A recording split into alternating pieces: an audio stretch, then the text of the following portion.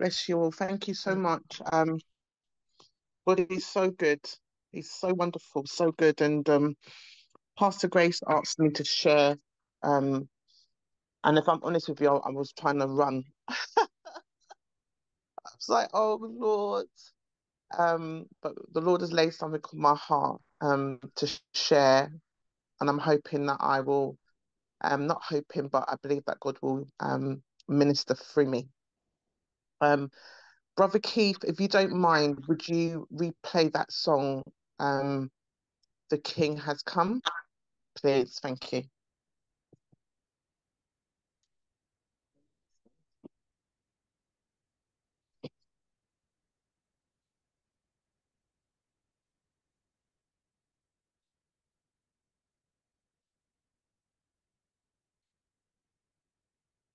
That song gets me every time. That song, if you listen to the words, the power of those words. And Father God, what a privilege and an honor to know you. You are a good God. You're good all the time. Sometimes our words fade us, Lord, but you never fail. And I just thank you for your goodness and your mercy. Because even in our brokenness, even in our pain that we carry, some things we do not even utter to people, but we carry inside. Father God, you see us and you know each and every one of us. Some of us have been walking with you for so long. And Father, we carry scars. Just like the song said, hoping and believing and trusting in you still. Praising and saying, you are Lord regardless. Even in the pain, even through the trials, even through the pain and heaviness, Lord. You are still God and God alone. Oh God, we worship you, Father God. You are worthy. Lord, thank you, God. May your Holy Spirit come. Lord, not in righteousness have any of us, we're like filthy rags. But because of your grace and your mercy, your love, that love, Father God, that the love that we can just about famine. Because even when we do our own thing, you still love us unconditionally. You said a broken heart, a contrite heart, you would not despise, oh God. And as I come before your throne, no flesh to get the glory to minister your word, Father. Have your way. What a privilege and an honor it is to dwell with you, Lord, to come before your throne, to be used by you, God, just to have a relationship. Father God, we praise you, we magnify your name. I pray with your word that I will be able to, your spirit will be able to minister your word, Father. Oh God. Oh, that song gets me every time because the words are so powerful. I've been walking, I've had a relationship with God for a very long time. And there's scars. I've gone through some things. Some things have been afflictions. Some things have been just outright disobedience. And there's consequences to those things. In every decision that we make, He loves us so much. His love chastises us. His love um, overshadows us. His love will, as Pastor Grace said, will leave the 99 and come and look for you. Yeah. That's the kind of love that He has for us. Yeah. Because He's allowed us to be on earth. He said, before Your mother and your father came to conceive you, no matter what that conception was. He said he already knew you were going to come on the earth. Yes. He already had a plan before you even knew who you were. He had a plan for your life, and your existence is for a reason. Yes. You're here for a purpose. Thank you, Lord. Hallelujah. Not for not for no reason. Even with your scars, even with your mistakes, Yes. even with your pain, Yes. even with the thing that people may look at you and judge you because of your disability, visibly or non-visibly. You may even judge yourself, but he's got a plan for your life and he has not given up on you. Thank you, Lord. Thank you, God. He has not given up on you. He's not even his nature. It's not in his nature to give up on you. Yes. He's a good God. Lord. He's tangible. He's real. He's not just a theory that we just speak of. We serve a real, tangible God, merciful, loving, kind, and he's waiting on us. He's waiting on us. Um, I wanted to share what came to my heart to share was from Jonah. I was thinking about Jonah, and the reason why the book of Jonah came to my mind. I think some of you may know um, um, the story of Jonah. Jonah is a very short book. It's from chapter 1 to 4, and a very short story. And about Jonah. Jonah was a prophet, and I want to give a little bit of I'm not gonna read the whole 4 chapters. I'm gonna give a brief um overview, but the main part that I really want to um look at is when Jonah was swallowed in the belly of the fish. Yes. And I think a lot of people will know that story. Even people who are not Christians, they may have heard of the story of Jonah swallowed in the fish belly. So what?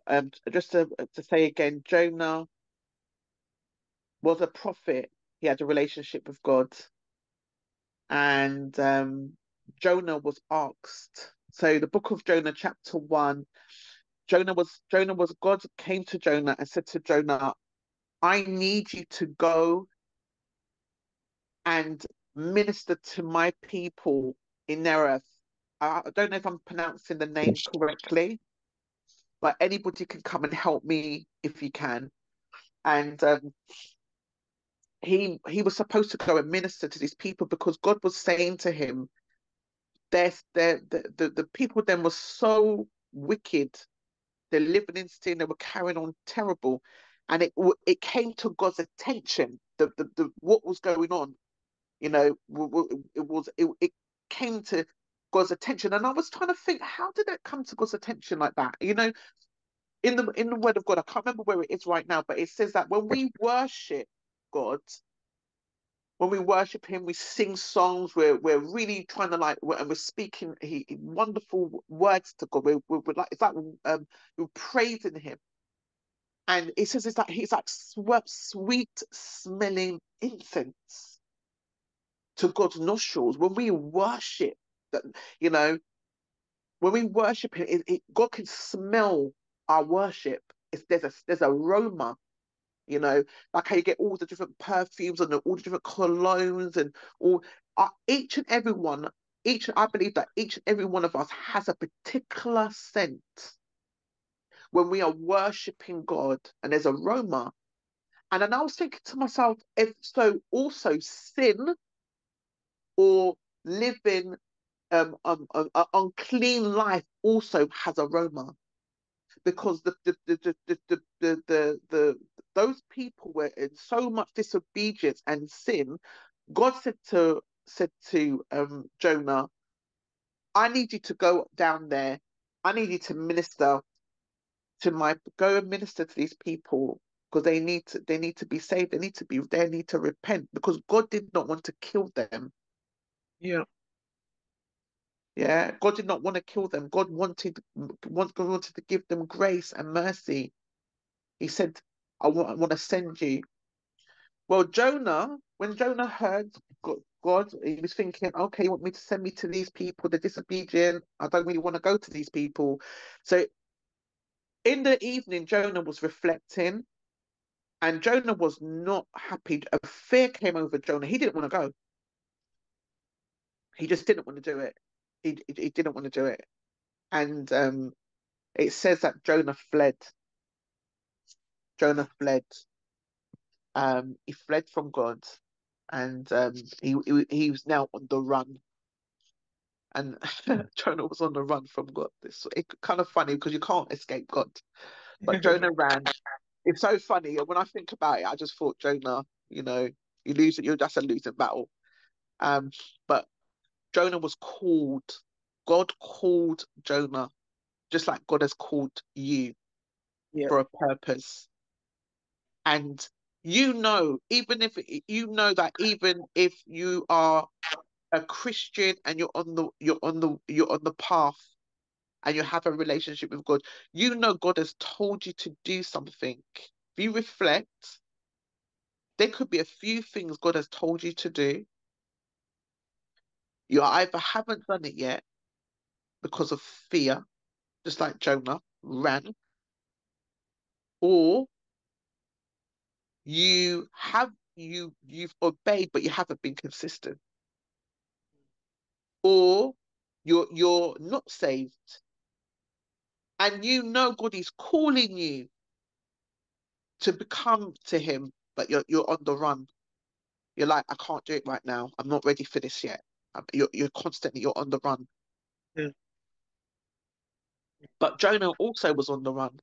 And when Jonah was on the run, it says in so Jonah was on the run. So Jonah ran. Where he ran to, Jonah went on a boat. There's all these other people on the boat, and I'm kind of like phrasing it. Please do go and read Jonah. It's a very short book. But I'm just summarizing because I want to get to the point. Um, so Jonah goes on the boat with all these other people, and they're sailing, and all of a sudden a storm hits because God was not happy with Jonah. So there was a storm that hit the boat on the sea. There was a storm. It was roaring. Now, all the other people on the boat were panicking. They were praying to their God. They didn't want to sink. They didn't want to die. But Jonah was asleep, and they had to wake Jonah up. Jonah was sound asleep, and they actually had to wake up Jonah. Imagine. So Jonah wakes up. He sees them all panicking, and they say to Jonah, "Can you pray to your God? Because they need to find out like where all this calamity is coming from, because they knew something went right." Yeah. And in this story, you can unpick so much things that I've got so much things to unpick in that part, but I'm not going to go there. But Jonah then said to them that he knew why. He prayed. He said, I know why this happened. God is not happy with me. And the only how you're going to stop this roar is if you push me over, if you push me over the boat into the water. Mhm. And they was thinking that they couldn't do that because they're thinking, oh my God, how can we do this to you? Obviously, they're thinking that he might get, die or something might happen to him. But anyway, finally, they pushed Jonah into the sea. And then as Jonah was falling into the sea, Jonah got swallowed up by the fish. Jonah got swallowed up by the fish. And I was thinking about that. So Jonah was on the run. He was disobedient. He didn't want to do what God wanted to. He didn't want to submit to the Spirit of God. Isn't it? It's like sometimes the flesh, when God tells us to do certain things, or, on this journey, when I think about, the disciplines that you to have, it's not in a way of, the way God's love is not forceful. Just like how when you're trying to speak to your children and You can see that they're going in the wrong path, and you're trying to encourage them to do it like this, and they don't want to do it. There's that resistance, and God is trying to advise you to, if you do it this way, if you obey me, this is you're I'm going to use you for my glory, and not only are you ministering to those people, but I'm using you, and through me using you, you would also be better. But Jonah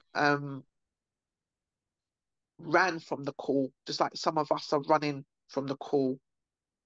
And just like the song was singing, even in your even in this, even when you're in a place of question in your heart, even when you feel broken and downtrodden, for those who are um um in the Lord, and or it could be you're in the Lord, or you're a minister, you don't have to have any title, but you're just a Christian. You're walking the walk, and there's calamities, there's things that's happened. There's some things that you can't even tell people. You don't even speak it. Some things you may have shared, and you're struggling. You struggle even in yourself in certain areas. And knowing that even in that place, that God is your strength, even with the scars, he still looks at you without scars. He's a mender. And when you obey him, even when you're carrying that cross and it's painful, and you don't want to carry the cross, you want to throw the cross down sometimes. That's the real honest. You want to throw, because the weight feels so heavy. It feels so heavy at times. And you want to throw it down, and you don't want to pray, you don't want to read the Bible, you don't want to worship, and you're saying sometimes, God, this is heavy. I don't want to do this anymore. And then another part of you says, I can do all things through Christ who strengthens me. Yeah. You are a merciful God, and I need your strength, because in my weakness, you said that you are strong. Yeah. And right now, I need your strength. Yes. Lord. When people see you, they see strength. They want to lean on you. And Lord. that's good, because the strength that they're seeing is not your strength, it's God's. Because if they knew behind closed doors, when you are the one, the strongest ones are the ones that cry out, Yeah. who will curl up in their beds or lay prostrate and say and scream out and cry out to God for strength. Yes. Lord. I'm speaking to those people today, those ones who carry the weight of your family. You carry the weight because God has upheld you in position. But you're human. You're a human being. You feel, and it's only by God's grace that is holding you. Yes. You could be a single mother, Mm. and you got to carry that weight. You could be you could be even a brother who a man of God, and you have to carry the weight of your for your family, husbands, Mm. the provider, the protector. You could be a wife. You got to carry your husband, you carry your husband, your children, your grandchildren, responsibilities of business, and just the responsibility of everything, and just also trying to be in tune with Yes. God to say, am I doing what you've called me to do? Am I on the right path? Lord. But we serve such a wonderful, even with your scars, God is able to use you. Even when you've had doubt, God is able to use you. Your scars show that you have maturity. It's a reminder that you've gone through a few things. Yes. Or olive has to be crushed to bring forth oil. Yes. Thank you, Lord. The gold has to go through fire Yes. to be melted into whatever shape it has. The diamond is dug out of dirt.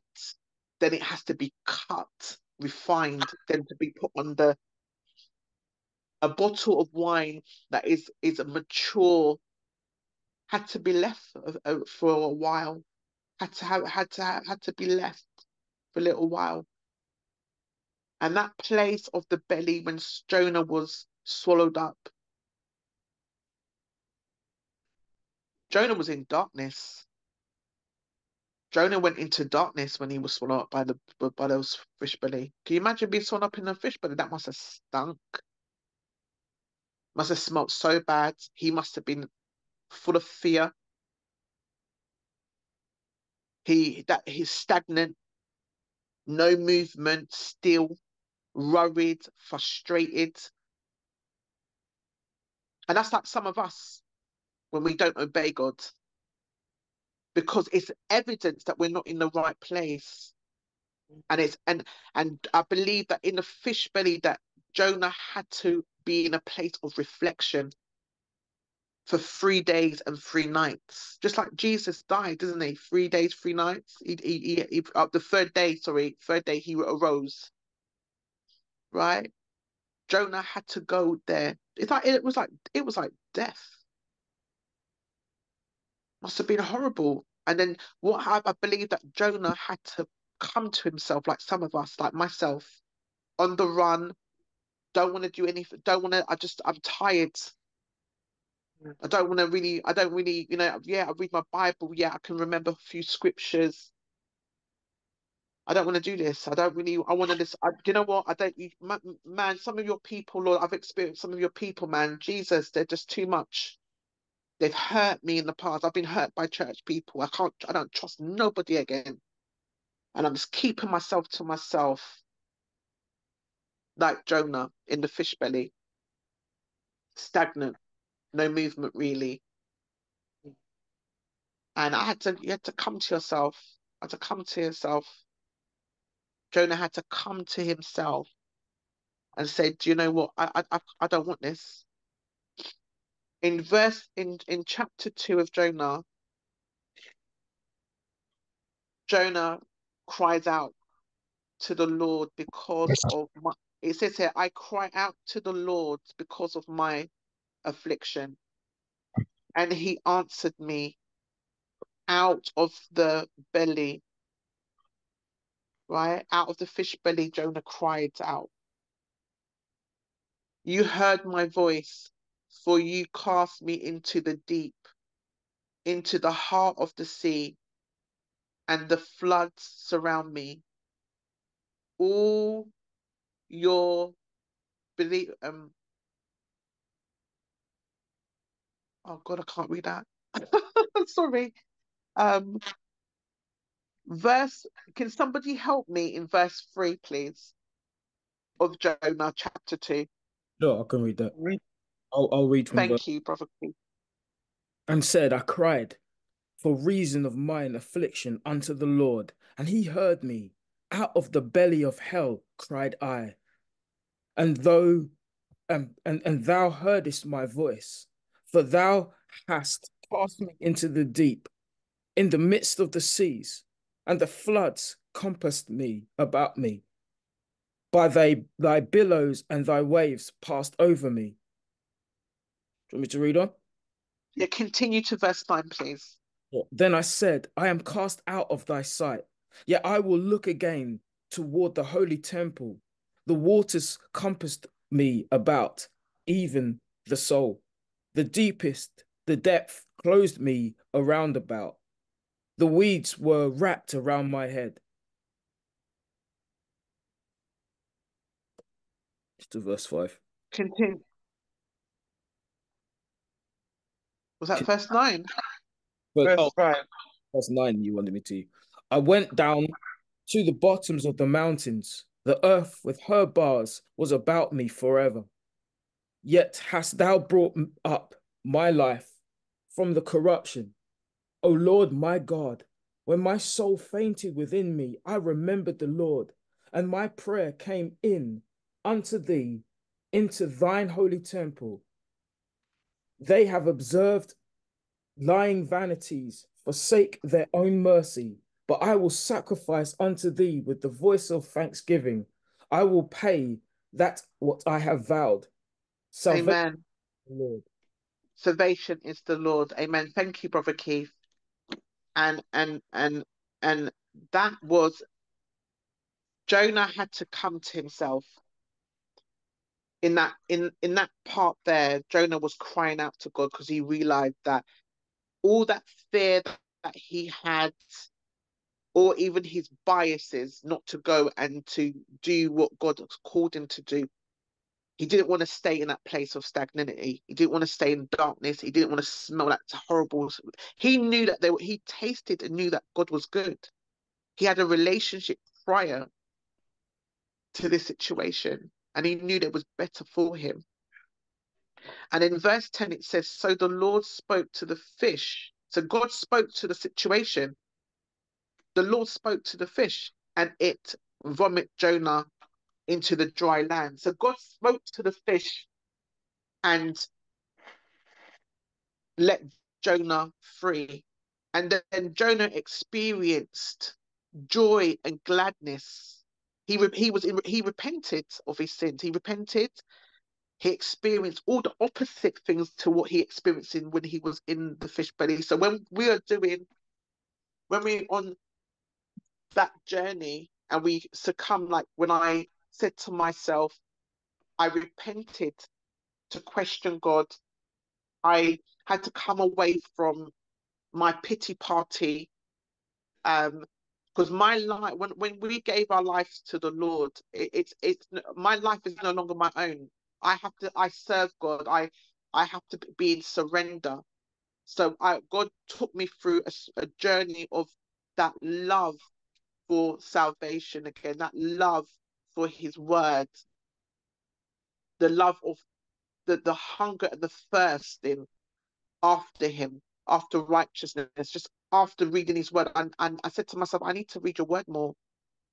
I need to read your word. So reading God's word is to get to know him. What is he asking of me?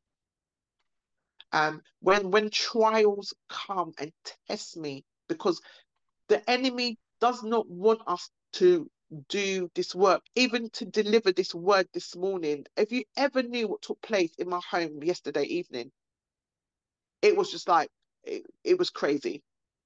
And then there had to be a calm, you know. And what I've realized, that sometimes what happens is that when we're walking on this walk, the rage, the evidence to knowing that you are on this path, your life is not always smooth. That's the evidence that you are walking, you are on the right path. Because that's for me, that's the evidence. Because the enemy does not want you to arise. He doesn't. The word of God said that he come to still kill, steal, and destroy, and it's not a joke. It's real. But God said that he came to give us life and give it more abundantly, to live an abundant life, to live an enriched life. I'm not talking about a religious life. I'm talking about having a personal relationship with the Father, and knowing what you're called, what are you here to do on the earth, the purpose why we are here. And as we journey, and I had to surrender to God, and I didn't want Bible study. I didn't want to do Bible studies. I did not want to do Bible studies. I did not want to do anything. All I wanted to do is just look after me and my kids. That was it. I've been in church for a long time. I've been in church when I first got saved, four times a week in church. I lived practically in church. Been in the evangelist ministry, children's ministry. I've seen the move of God, the gift of healing, the gift of word, the gift of prophecy. All of these things, beautiful experiences, can never, like, there's nothing like it.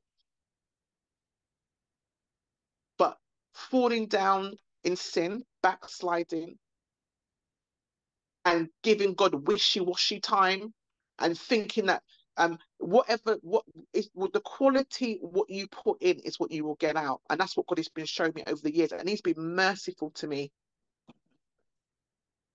He's been merciful to me. You're talking to have I been a backslider in church? Yes. I'm not promoting backsliding. I'm just sharing my journey. When I first came to God, I was 20 years old, and I had a son who was 6 years old. You can do the maths. I was in church for 7 years, and then I backslid. And I was in a relationship for 6 years, and I conceived 2 children.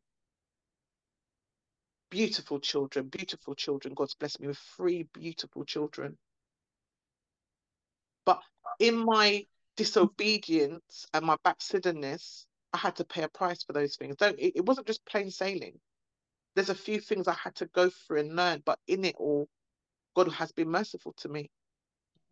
He really has.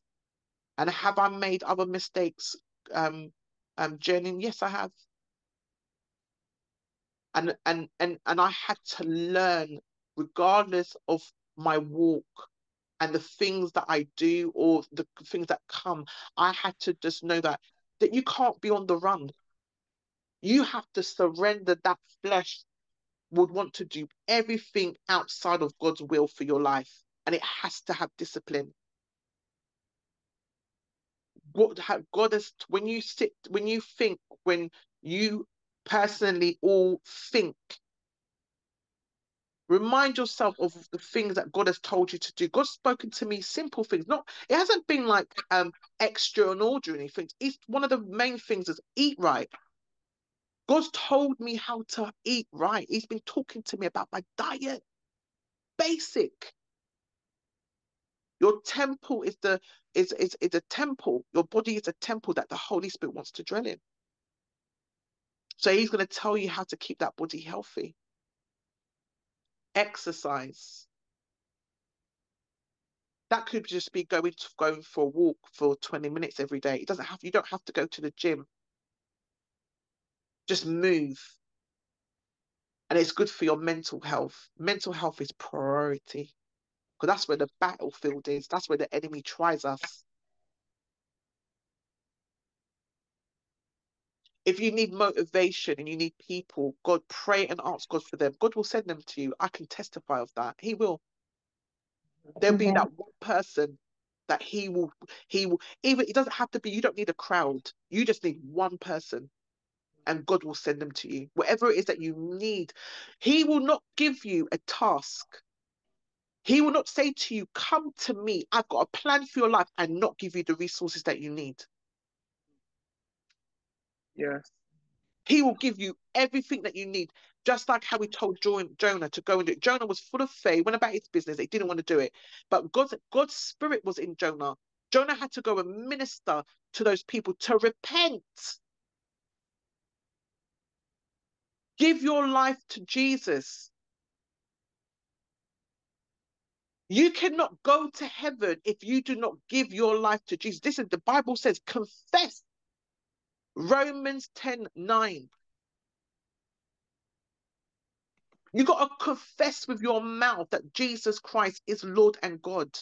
I'm not talking that salvation doesn't mean you must go to church every week. I'm not saying that you shouldn't go to church, because the word of God says you should be around the bridging to fellowship. You have to fellowship, right? Because iron sharpens iron.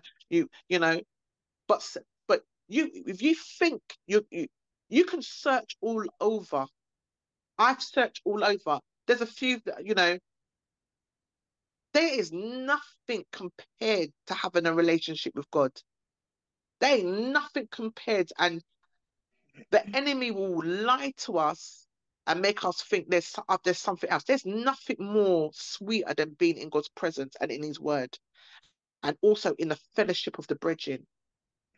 So that's why I've surrendered to God, like Jonah. I had to say, I don't like stagnancy no more. I don't like that I'm in this place of, I know there's more, because I've tasted and know that God is good. He's used me. He's used me. When I think about the things that I've experienced spiritually, ain't nothing can't come. That's why one of the things for me that the enemy can't come to me and say to me, God is not real, because I have experienced Him on another level.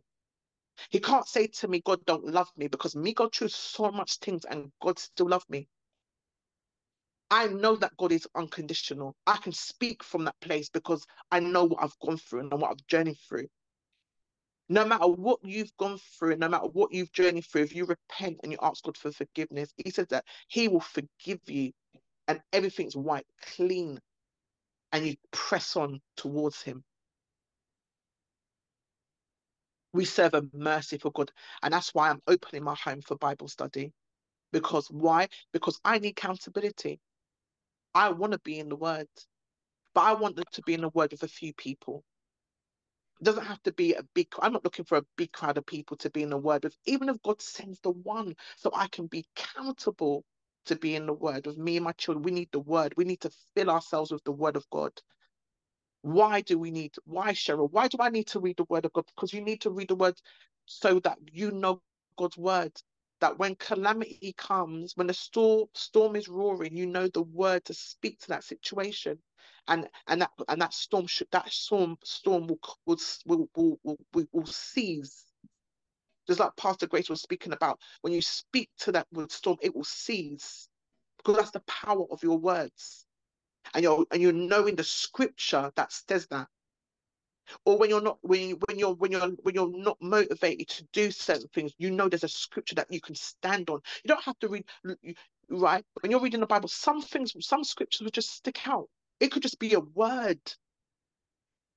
My yokes are easy, and my burdens are light.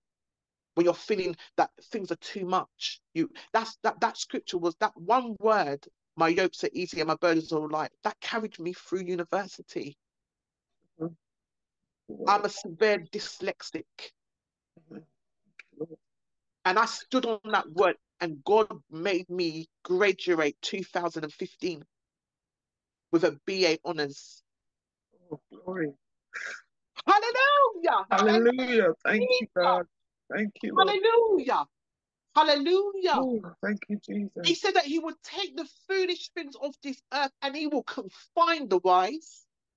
Yes, He will. Yes, He will. He will take your nothing and He will make it something. You're running like Jonah. Don't run no more. Surrender yourself. Give your life to Jesus. Surrender to the will of God.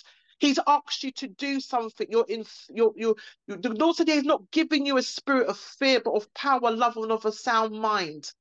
All hell could be breaking loose. You've got pain in your body you've got to contend with every day. I understand that, because that's what I do.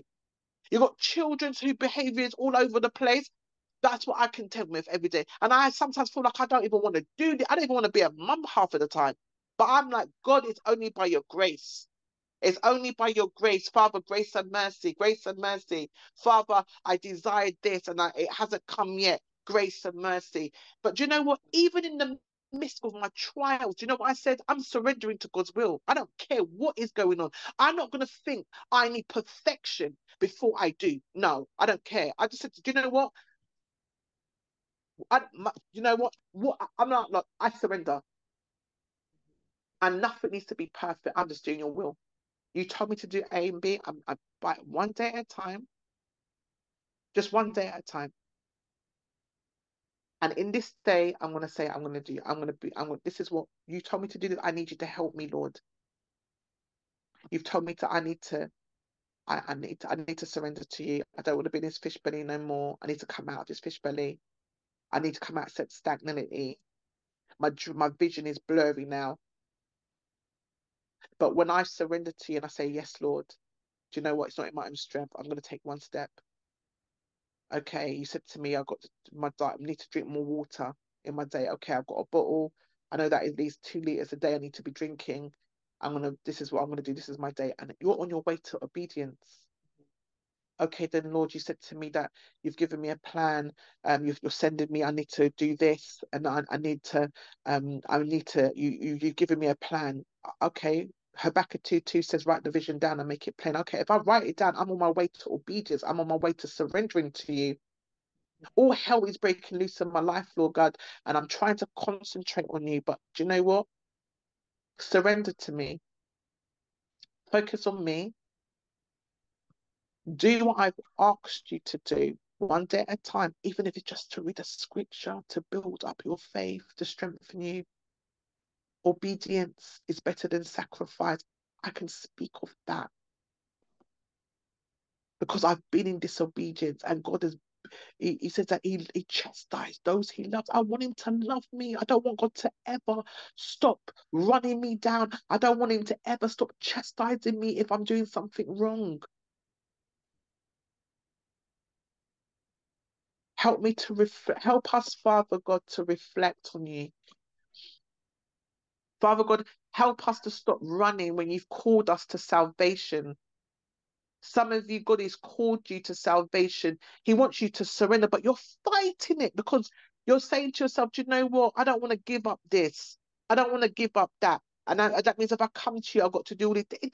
That's not true. When you just come and you give your life to God, and you just say to him, I surrender to you and I want to be in your word and I want to understand this word and I want to be around people who can help me to understand the word. You find a Bible believing teaching place. It could be church, it could be a prayer meeting, wherever God leads you to discover his words. It's a journey. It's not an overnight wonder. It's a journey. It's a relationship. And along the way, you will grow, and there'll be certain things you don't want to do anymore. And along the journey, you may slip your foot and fall, but you repent, you get up. And as Pastor Grace said very articulately, which is so true, is that you can fall, but to get up.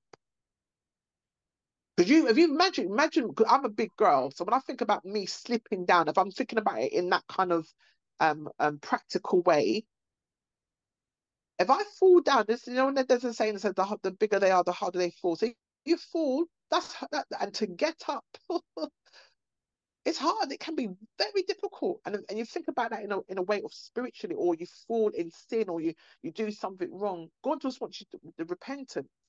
And it's just a whole reflection on yourself so that he can use you, so that you can minister to his people. Your life is your life is what he wants to use to minister to others so they can come to repentance and give their lives to Christ, or have a more deeper relationship with Christ. And then God won't have to, because God doesn't want anyone to perish. I think this is what God was saying to Jonah. God doesn't want no one to perish. God wants everyone to have eternal life. We get so caught up on this earth and all the things that are going on, technology, swiping every minute. I'm telling you, those things are good, but they can also be a very big distraction. God wants us to have a personal relationship with him. Nothing more sweeter. There's mysteries that he wants to share. The things that God will download to you, your gifts and your talents. That he you got spiritual gifts. I will say to you, do you know what they are? Do you walk in them?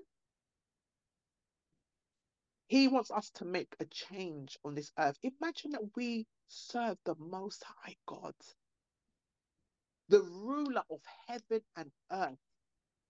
Oh, the one who can touch the mind and heart of every man to favor you.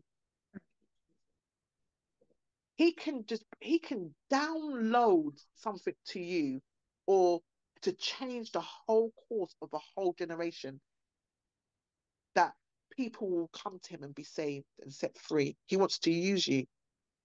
You have got a gift of healing. He wants to heal some people.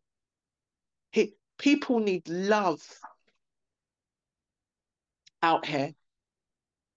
And we need to obey like Jonah did in the end, so that he can use us in whichever way he chooses to.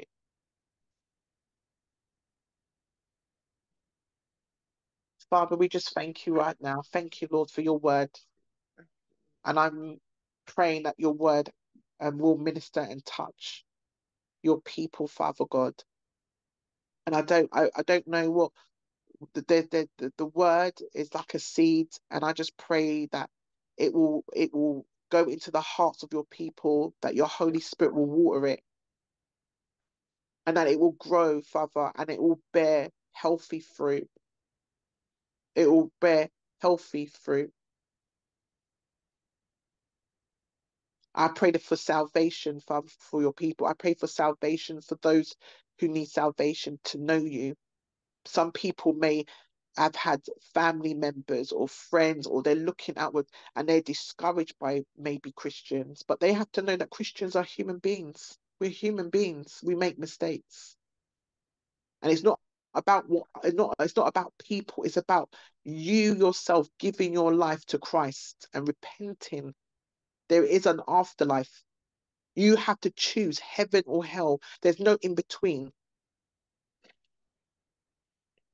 And for those of us, Father God, who are on that walk, help us to be great examples, not through our own flesh, but by your spirit.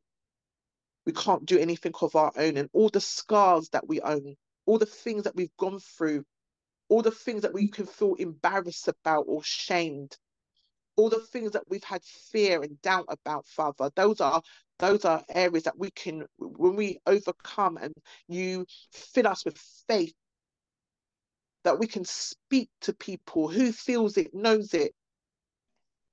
We can minister to your people, Father, and bring hope and bring love and bring change that you want for your people. Salvation is your love for people. That's the main call of every Christian, regardless of all the gifts and talents. He says love, and then also salvation. Father, I thank you for all that you're doing here. I thank you for the gifts for each and every person here, each and every person that's listening. I pray, Father God, to that dry bones, you will speak again, Lord, that you will make them arise, Father God. Lord, I pray that you will fill them with your Holy Spirit, Father God. Father God, I pray that you will put praise back in their heart and in their mouth, Father God. Father God, that you will speak to their situation, Father God. Lord God, let them mount up like eagles, Father God, in the name of Jesus, Lord God. Let them soar, Lord God. Father God, that person that's full of pain in their body, Father God, may there be healing, Father God, in the name of Jesus, in their mind, in their emotion, in their spirit, Father God. Father God, that person that feels cast down, Father God, or forgotten, Father God. Father God, let them arise, oh God, in the name of Jesus, oh Father God. Bring healing to their mind, Father God, in the name of Jesus, oh God. Father God, fill them to the overflow, Father God. That person that's constantly serving, Father God, and feels overwhelmed and tired, Father God.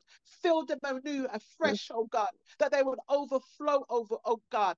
Give them strategies, oh God. Give them, Father God, the mysteries, Father God, for what they need to do, oh God. Father God, for that person, Father God, that's in financial difficulty, Lord God. You said that you are Jehovah Jireh, that you meet all the needs. You will meet the needs of you said all the riches in glory, Father God, that you will meet their needs, oh God. In the name of Jesus, Father God, I thank you, Lord God. Father God, you've been struggling to start something that God says now is the time to do it. Trust his word in the name of Jesus, oh God. Find somebody to pray with. Find somebody you're battling. Don't keep it to yourself. Don't be isolated. That's what the enemy wants. Rebuke him. Find somebody that you can talk to. Just you don't have to tell them your whole prayer. I need you to pray for me. I need you to pray for me. If somebody is laid on your heart, you know people have been laying on your heart. Minister, phone them, text them. If not, pray for them. Father God, I just pray. We break out. We're no longer bound. No more chains holding us. Father God, our soul is rested. Oh, hallelujah. Free us from this bondage, Father God. We're not bound anymore. We are free because of your word. We're free because of salvation. We're free because of what you've given us, oh God. We're free, Lord God, to walk in you, to be ministered to receive, to give, Father God. Have your way in us, Lord God. We plead the blood of Jesus over our children. We cover them in the blood blood of Jesus. Father God, have your way over our children and our grandchildren, oh God. Take your place in them, oh God. For this is a wicked world, Father God. There's strongholds that need to be broken, Father. Generational curses need to be broken. Father God, people are working witchcraft and they're going to be a man and putting curses on people, Father God, and burning candles, Father God, and going to doing all kinds of manners of warfare. And we come against these things in the name of Jesus. For you said in your words, our warfare is not carnal, but mighty for the pulling down of strongholds. We pull you down in the name of Jesus. We plead the blood of Jesus, the blood of Jesus over our homes, the blood of Jesus over our children, the blood of Jesus over our coming and going, the blood of Jesus over our finance in our workplace, in our schools, the blood of Jesus in our generation, the blood of Jesus over our children's children. We're speaking to our children now, but we're speaking to our grandchildren and our children's children.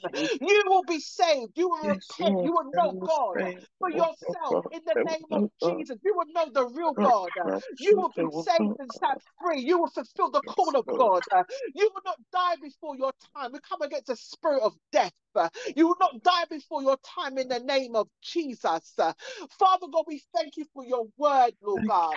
We give you all the glory, honor, and praise, Father. Who is there like you, oh God? There is none. Father God, we surrender to you, Lord God. We surrender to the call. We thank you for healing of the mind and spirit and soul and body. We thank you, Father, because when you said it, it shall be done. Salvation is the children's bread. Hallelujah, glory to God. Father God, we need a revelation, Father God. We need an intercession, Father God, for our children. We need something in this end times, Father God. Raise up your children, raise up the women and men of God, raise up young people, raise up our children in the nurseries. Let them speak thus saith the Lord. Let them touch the children in the primary school. Let them speak thus saith the Lord. Touch the children in the secondary schools. Let them say thus saith the Lord. Touch the children, Father God, in the colleges and in the universities. Thus saith the Lord. Father God, whatever the giftings are, let them speak thus saith the Lord. If they're in music, if they're in creativity, let them speak thus saith the Lord. Let them not be ashamed of the glory of God. Let them not be ashamed of the God. Let them not be, you said, those who are ashamed of you, you will be ashamed of them. But if we speak of your goodness and of your mercy, you said it will be evident, oh God. And we thank you right now, Lord Jesus. We give you praise. We magnify you. We thank you that you're sovereign and that you're Lord and that you're God. And there is none like you. Hallelujah. Glory to God. I thank you. Taking off the sackcloth, taking off the spirit of heaviness for the garment of praise. I praise you, oh God. Even when I don't feel to praise you, I magnify you. It's not a feeling, it's a knowing. Father God, hallelujah. Take your place, oh Lord. Have your way, Jesus. You, Father God. I magnify your name, Lord God. We lift you up, Lord God. Oh, for the four corners of the earth, oh God. Oh God, we'll never be the same. We'll never go back. No longer going back to sin. No longer going back to stagnancy. No longer going back. Father God, we'll continue to run this race. We'll continue to run this race until we see your face, oh God. In the name of Jesus. In the name of Jesus. Robo Shataya Makar Robo. Mama Mashinde Mama Rabba Shataya. Oh Robo Shataya Makar Robo. Arise in the name of Jesus. Arise in the name of Jesus. Arise in the name of Jesus. Robo Shataya. Oh, hallelujah. Oh, glory to God. We thank you, Jesus. We thank you. You've given us power. Through the Holy Spirit, we're overcomers. In the name of Jesus, we're healed and we're no longer bound. We thank you for the glory, Father. We thank you because we can't do it without you. We need you, Father. Oh, God, we need you, Jesus. We need you like never before, Father God, to give us the way to go, insight and foresight, Father God. We need a discerning spirit in this end times, oh God. Oh, Yes, Lord. hallelujah, Yes, Jesus. Lord. Oh, you're raising up an army, Yes, Father God, in this Lord. end times, and you're not playing with the church. No more playing church, oh God. Oh God, oh God, oh God, oh God, oh God. Ikarobo shatayamaka. Oh, hallelujah. Glory, glory, glory, glory, glory. Hallelujah. Jesus, Jesus, Jesus. Hallelujah. Hallelujah. Hallelujah. Hallelujah. Hallelujah. Glory. Hallelujah. Hallelujah. God bless you, guys. Glory to God. Hallelujah. Amen. Glory to God.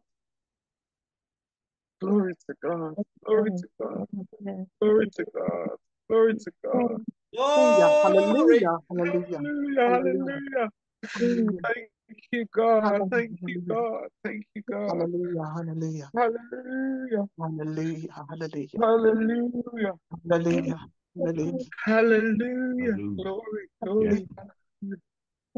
hallelujah. Hallelujah. Thank Fill you. us, Lord. Fill us afresh. Oh, hallelujah. Hallelujah. Holy Ghost. Hallelujah. Oh, Thank you, Holy Spirit of God. Jesus. Hallelujah.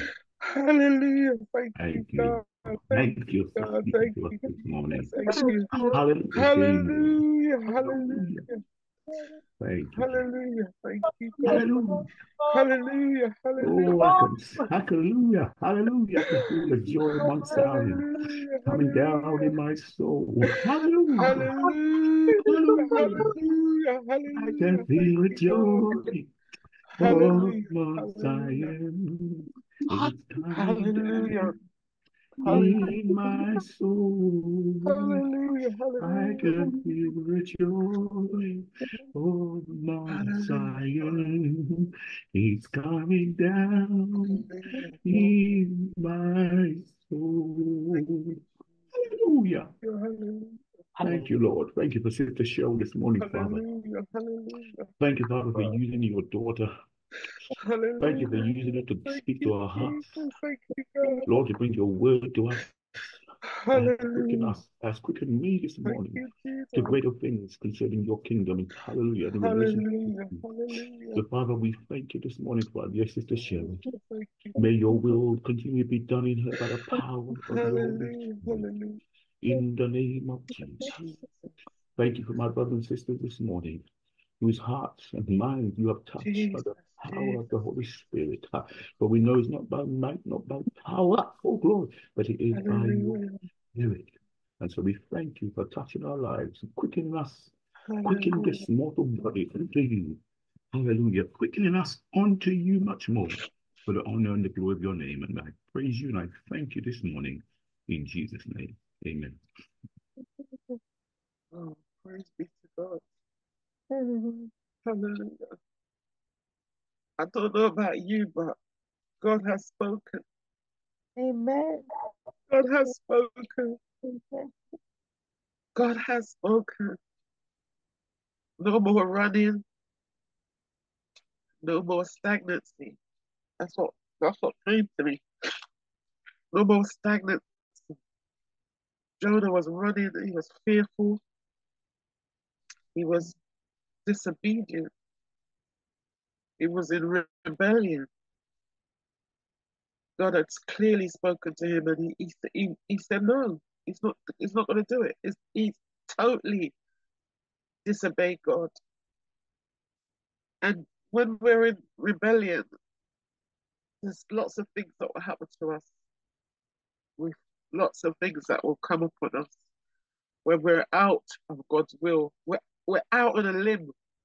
We're not under God's covering anymore. God has taken his hand off of us because we're in total rebellion. And you can see that Jonah kept running and running until he couldn't run anymore, until he found himself in the belly of the whale, the fish. Did you hear what he said? Jonah cried out to God. He asked God. He called out in out in my trouble and in my distress. He called out in the middle of his trouble and his distress. Out of the belly of the well, he cried for help, and you heard my voice. When we cry unto God and say, God, that's it, I surrender. I give up. I'm not gonna run anymore. I've run and I've got myself in a big mess. This is what he said. He said, you cast me into the deep heart of the sea. The current surrounded and engulfed me. All the breakers of billows of the waves passed over me. Then I said, I have been cast out of your sight. Nevertheless, I will look again towards your holy temple. When you realize that you're in a mess and it's only God alone can get you out of this mess, God is still merciful. Like Cheryl said, she has made some mistakes, but God has been merciful. And even when we run and we mess up, God is still merciful. We can cry out and God will hear us. And God delivered Jonah out of that situation. Imagine the whale came and vomited him up. That's what it says in verse 10. The Lord commanded the fish and it vomited Jonah up onto the dry land. The fish came out of the water into dry land just to vomit up Jonah on a safe, dry place. Isn't God great? I don't know about you this morning, but God has really spoken through our sister. Cheryl, I just want to say thank you. God bless you. I can see why the enemy didn't want you to say this word. I can see why everything was against you to deliver this word. But thank you, Holy Spirit, for this word. It's really spoken into our hearts this morning.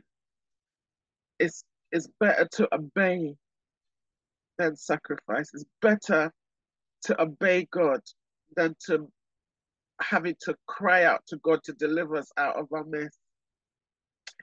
So I just want to thank you, Cheryl. God bless you so much. This word has really, really spoke volumes this morning. I'm telling you, God has really spoken. And I know that every single person can share the same testimony, how God has spoken. Something that Cheryl said resonated with you. And I know that for me, I wrote down a couple of things. It said, we need to come out. We need to come out of the fish belly. We need to come out because sometimes we're trapped where we are and there doesn't look like there's no way out, there's no escape. But we need to ask God to take us out of our situation and really just surrender. Just surrender. Surrender to God. No more bondages. No more setbacks. No more strongholds. No more traps. No more hindrances. Just obey God and see what God will do. I just thank you, Cheryl, for this word. And I know that this word has come straight from the heart of God. This was heartfelt and it's true. Every single word of it was true. And thank you for sharing about Jonah. This is a book that oftentimes get missed, but it's so, so important of Jonah. He had a mission on his life. He had a plan and a purpose. He had something to deliver. But fear is what can grip us and help and stagnate us and hold us bound because of fear. So I just want to thank God that as Cheryl prayed to rebuke every spirit of fear and every stagnancy, and every hindrance and every bondage and anything that's holding us trapped where we are, that we'll be able to move forward and we're able to obey God, because there's consequences. There's consequences for disobedience. The whole ship was in turmoil. Everybody around you will be affected because of you, because of your disobedience. Your disobedience can affect other people. Everybody on that boat was in turmoil, and it was because of one person. So this is telling us that because of our disobedience, we can create havoc where we are. But we don't want to do that. We want to be obedient and we want to surrender to God. I'm just going to go to Keith as he's got his hand up. Keith, Bless you. go ahead. Very sound word that's needed. You know me, as I like to talk a lot, but there's this song that's been resonating, and I'm actually going to sing it. I'd normally keep this to myself, but like you were saying, you've kind of unctioned me. It's a known song that we all know, but yeah, I'll just stop dithering, stop running, and I will go ahead and do so. He is jealous for me. Love's like a hurricane. I am a tree, bending beneath the weight of his wind and mercy. When all of a sudden I'm unaware of these afflictions eclipsed by glory, and I realize just how beautiful you are and how great your affections are for me. And oh, how he loves us so. Oh, how he loves us. How he loves us so.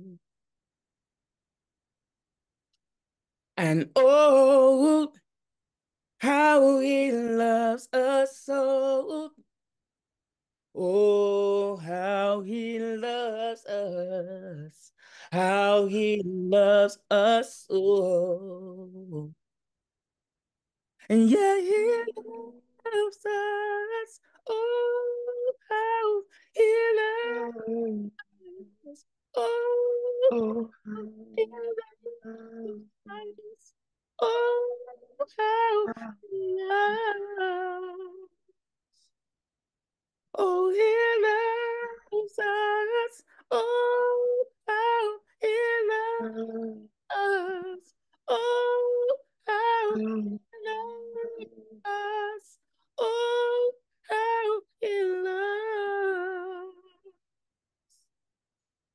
And we are his portion, and he is our prize, drawn to redemption by grace in his eyes. If grace is an ocean, we all sink in. And heaven greets earth with a sloppy wet kiss. My heart turns violently, beats in my chest. I don't have time to maintain regrets when I think about the way, oh, he loves us. Oh, how he loves. Oh, how he loves. Oh, how he loves. One more time. Oh, he loves us. Oh, how he loves us. Oh, how he loves us. Oh, how he loves. See, that song was just resonating through my head. It's the part where he talks about the oceans. It's the part that he talks about the grace in his eyes, that despite the Jonah illustration, I just wanted to leave that with you. I've been singing this all day for the past 8 days. thank you. I just want to leave that with you and let that song reveal itself, the revealed truth within that, from what we've just heard in ministry. I'll just leave it at that. God bless you all. Oh, thank you, Keith. Such a beautiful, beautiful song, beautiful voice, beautiful words. Oh, how he loves us. He loves us in spite of us, in spite of us, in spite of us running, in spite of us rebelling, in spite of us going our own way, despite of us, he still loves us. He still loves us. Oh, how he loves us. Thank you, Lord. Seema, go ahead.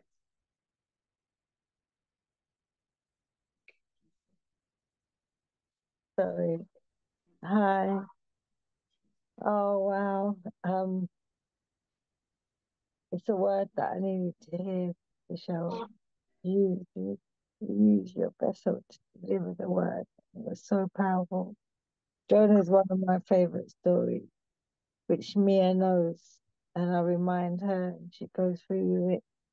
And my friend, about 3 years ago, was dropping me to the airport. And we always talk about the Bible stories and stuff, and she was talking to Sam.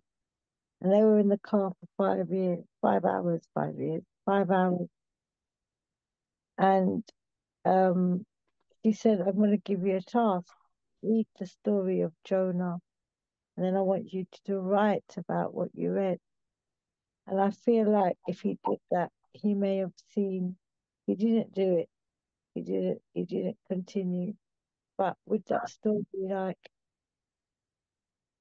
where the storm has been building up in Zion, and also like where the ship, where the people that's on the ship, which is the family, and how it's affecting every one of us. Yep. And he can't see it.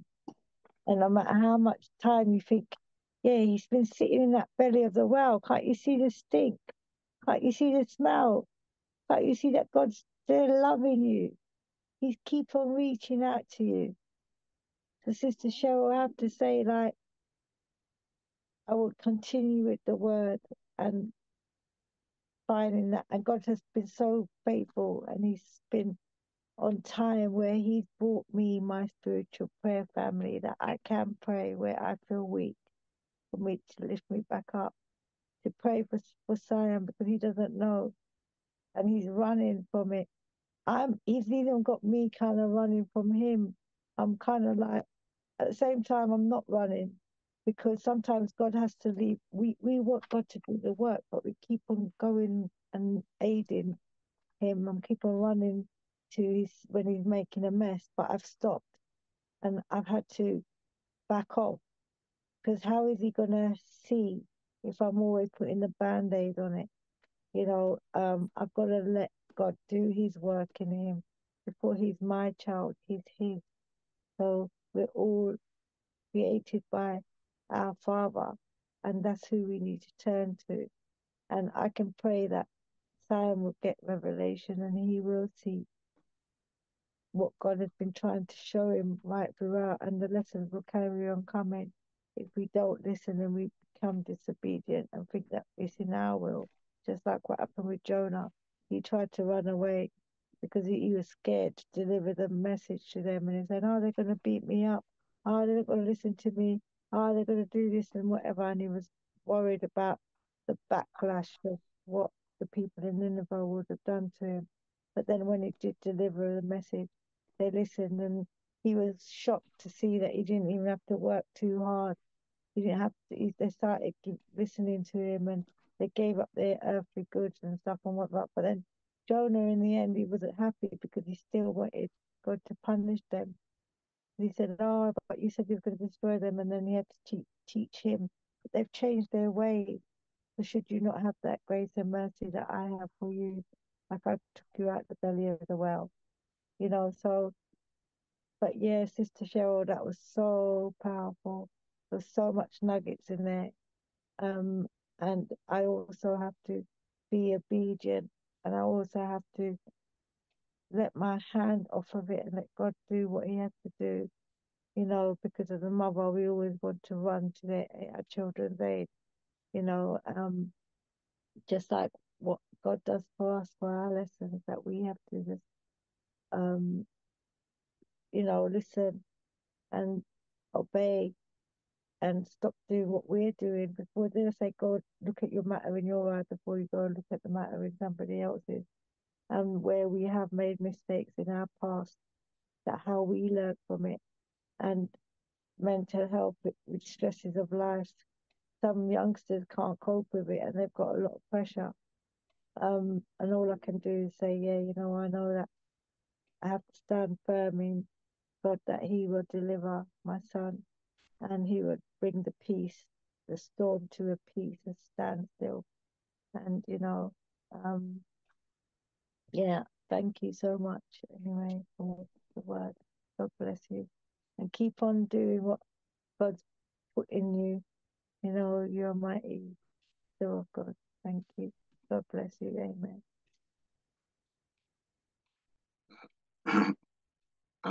Bless you, Seema. Thank you for sharing and just sharing your perspective and what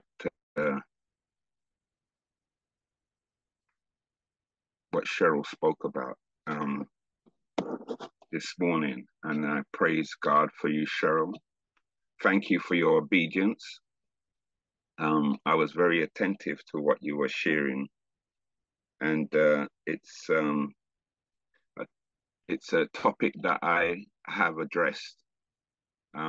It's a scripture that I've addressed before, and the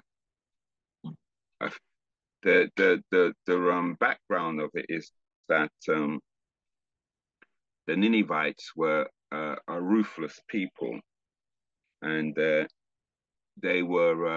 had no mercy on their enemies. They would torture them and display them, even the bodies that they killed, and so from the perspective of the instruction that was given to Jonah, Jonah, from his perspective, thought that they didn't deserve to be delivered. They didn't deserve to be saved. They didn't deserve to experience the grace and the mercy of God. And so, you know what it is. It's so easy to oftentimes judge situations from a human perspective rather from a God's perspective. And God's mercies, they're new every morning. But for His mercy, where would we be?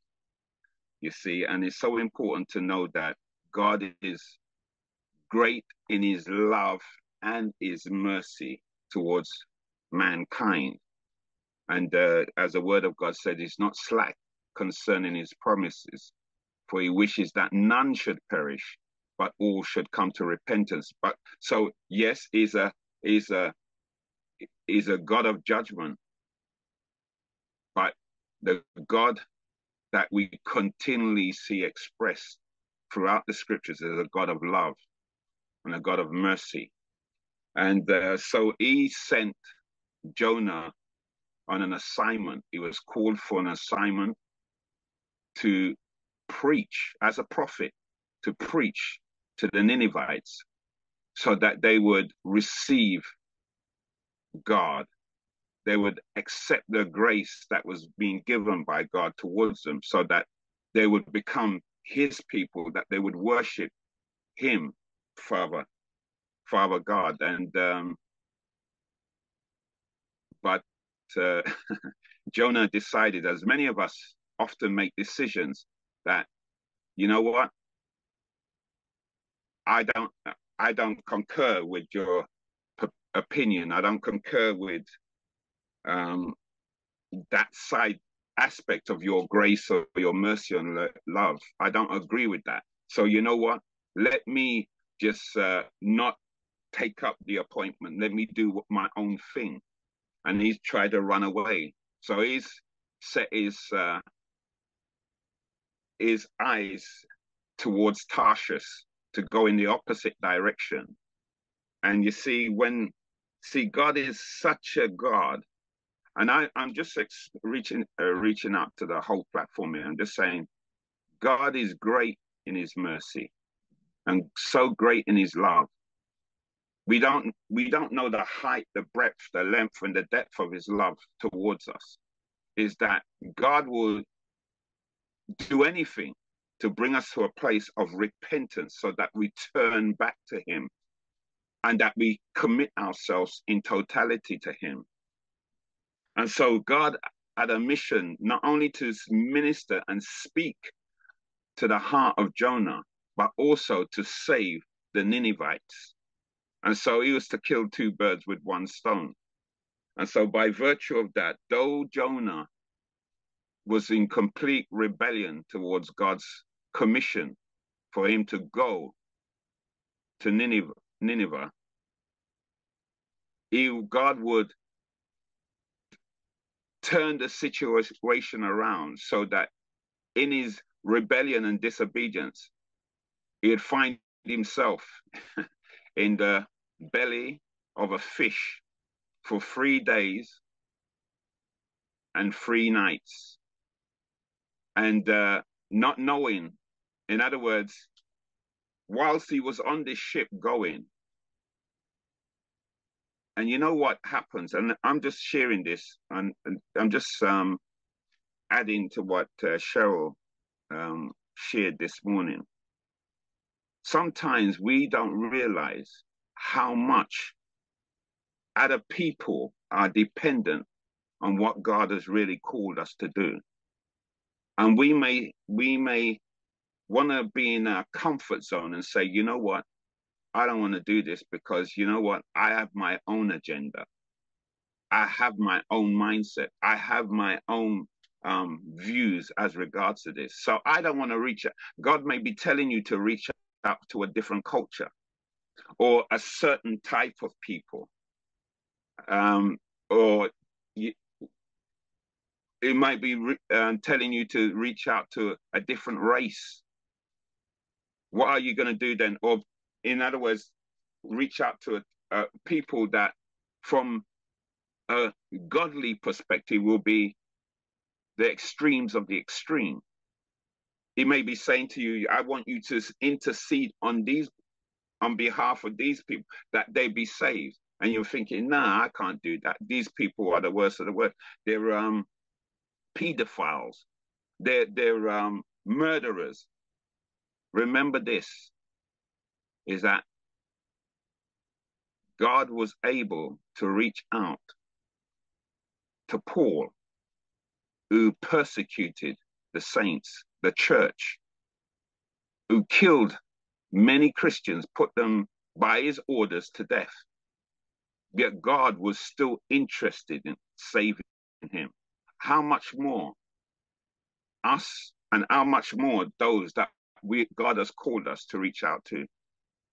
And it's not about whether we feel comfortable about it. It's not about whether it fits into our schedule. It's not about whether we don't have the mind or emotionally we're not there. It's about being available to be used of God. In the context of the scripture, Jonah even expressed to the people on board that ship that he was a man that feared God. A man that feared God wants to do everything to please God. He wants to do everything to obey God. And so Jonah was conscious of what he was doing. He made that decision. But God, so rich in grace and mercy and love, said, you know what? In spite of Jonah, you know what? My purpose will still be fulfilled. And I just love this story. And thank you, Cheryl, for sharing it. You know, we can be in rebellion, in gross rebellion, and yet think we're justified because what? I'm still a man of God. I'm still a woman of God. I'm still a child of God. I'm still a daughter of God. I'm still a son of God. Yet those that God will embrace, truly embrace, are those that are obedient. Those that are obedient to do his will and not their own will, who will put him first and not put themselves first or put their opinions first.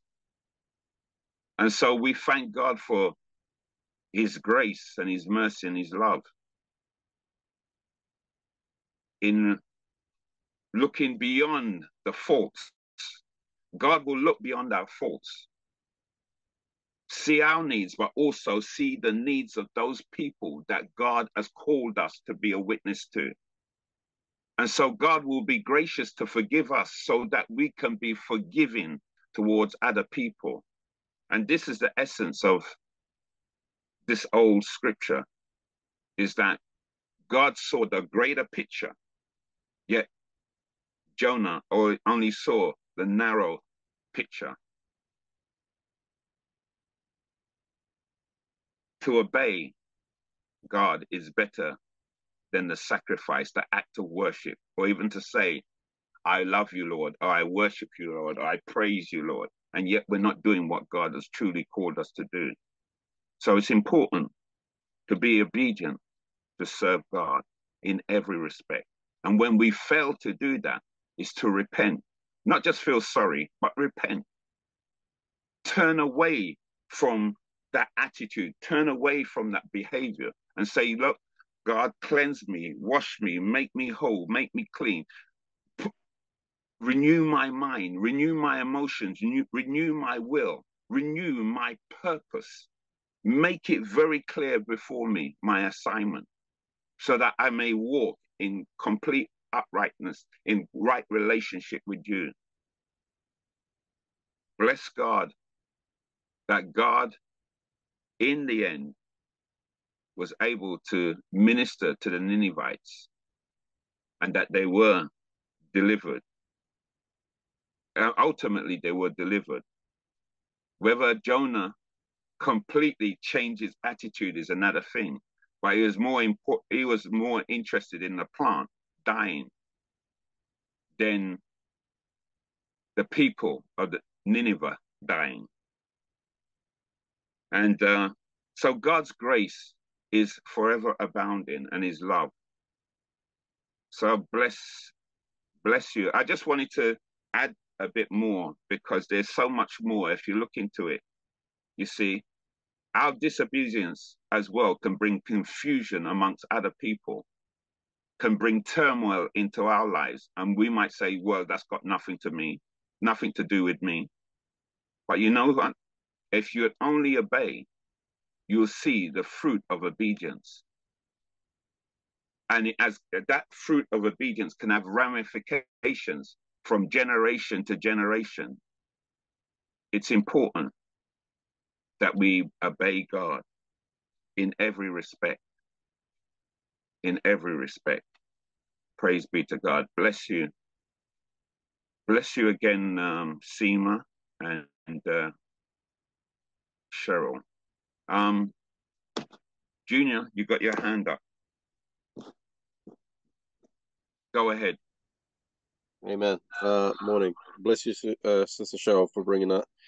I guess it's no coincidence that the Lord is bringing words about leaders again. As you know, I've been sharing before about how the Lord's been impressing on my heart, especially to pray for leaders and people who minister, who stand before people, regardless if they've got a title or not, who minister whether to their neighbors or whatever, because it's not an easy job, as you heard, Jonah, trying to run away from the responsibility that the Lord says, well, now it's time that I need to choose you out the lot, out the bunch, to do such and such, and this is what I want you to do. And sometimes as leaders, regardless if they're established or not, or the ones that is finding their feet, but more so the ones that is established, like Pastor Chris just said, they're humans. We are humans. I think even Cheryl said that we're all humans who make mistakes. But at the same time, there's so much pressure that is always mounted up on leaders in general, to not just to bring the word, but to bring the word of God. Because you could bring any word, but don't bring the word of God. And one thing I heard Sister Cheryl mention, and I'll say this and I'll pray into that, is like she said, it's not about having a religious life, but have a sort of salvation life. And that's the best thing, because you see, many of us as leaders, that might be on this platform, and I'll call all of us a leader, because like I said, in respect, we minister to others, whether it be our neighbors or whatever, or a massive congregation, doesn't matter. But like, as sort of like leaders, we ourselves intend to, it's so hard when you're trying to live a life for God, but the responsibilities that surrounds you according to living right, and to be that, not even just a role model, but be that principle of God's image to everyone. It's not easy to do that on a day in, day out basis, and it's very difficult, and our flesh part of us want to be able to hold back, but living a life that is not just a religious life, but a salvation life. And I think often even Keith mentioned that one of the scriptures that scares him the most is that when we go up to that final day and the Father said to us, I don't know you, move away from me, I don't know you. It's you don't want to be in that path, because you try to live a life where you're not being true to the Holy Spirit. And God knows you. As leaders, God knows your heart in and out. He's the one that called you. And sometimes we get to that point, maybe as leaders, and I'm only using leaders as a terminology right now to just kind of put across the point. But as leaders, it's like we need to be true to the Holy Spirit, true to the people that we're around. I'm not saying you should say, hey, this is my weakness and whatever the lot is, but when we pretend always, we start to live. Someone said, fake it till you make it. No, we don't do that. We shouldn't be doing that in Christianity. Don't come over here faking nothing till you make anything, because all you're making is the devil's camp. That's all you're making. So let's not come with the fake it, make it mentality. But you want to be genuine, be true to the call of God, the person of God. I could imagine Jonah himself at the particular moment of time before God called him. He was living a life and saying, yes, I'll do anything for God. I'm just stipulating, using things. I'll do anything for God. And then till the point that God called upon him and go, okay, so I heard you. And I'm going to rein in that chip. I'm going to call in that part that you said you'll do anything for me. And he said, yeah, I want you to go to this people. Oh, those people? Couldn't you not tell me to go to, where they're nicer, maybe over in the West End where people are a little bit more nicer and they look decent, but you're telling me to go to the jungle? And this is how we are. Sometimes we live under that banner, not being true to the Holy Spirit as leaders.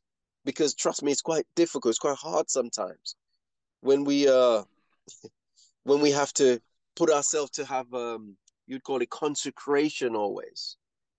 To go to the Father, seek the Father, to go before him, to hear what the Lord has to say about for the people. I heard Chris said even this morning that you don't know the weight it is that we have to, how much people depend, even though they want to pretend like they don't need a leader, but yet still they are still pressed to look towards a leader according to hearing something from the Lord to comfort their hearts in their situation, regardless of wherever that is. How are you going to get that message, so to speak, if you don't, God don't find someone who is living an honorable life, a consecrated life, to bring you that word?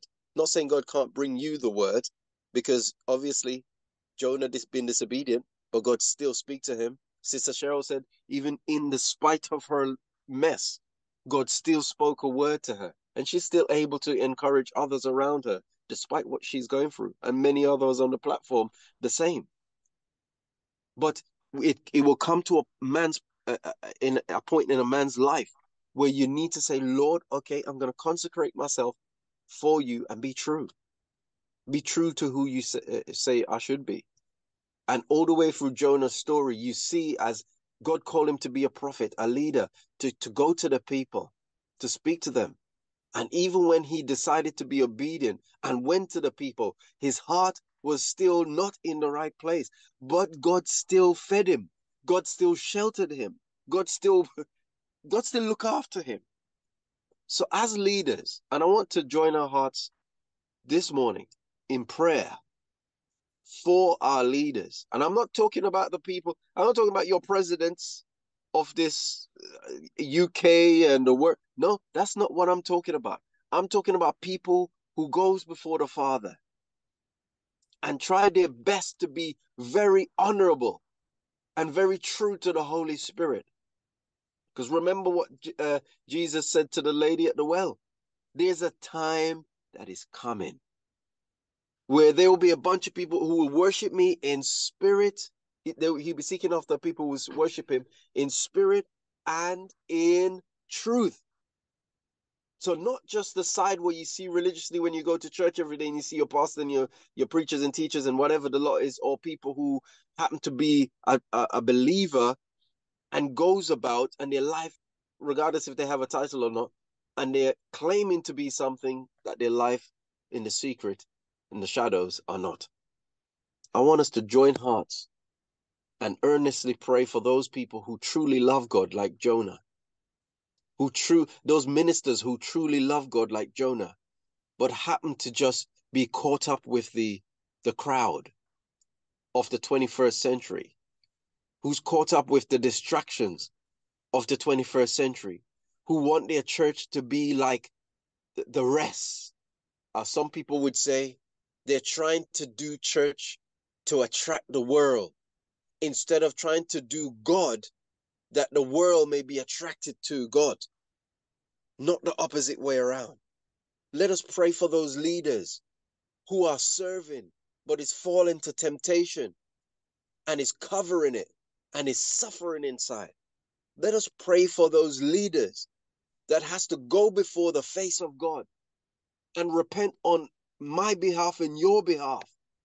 Let us pray for those leaders who their life in the shadow is not what God wants it to be, but God still favor them and love them and still trying to help them before that bitter end where their life God will manifest what is in the darkness with his light.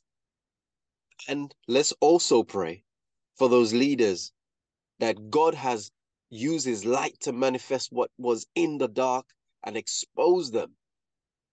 Someone would say they're false prophet or whatever.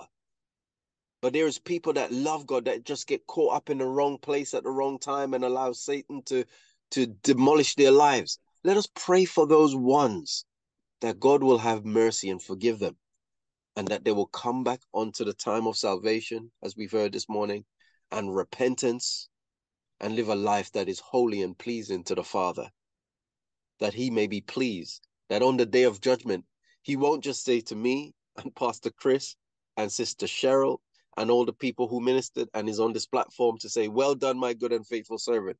But he also may say to that person who we've prayed for this morning, that minister, we all have someone in mind, perhaps, that we minister, that we will see in the line, and we hear them say, and hear God said to this person, well done, my good and faithful servant, and we will rejoice together.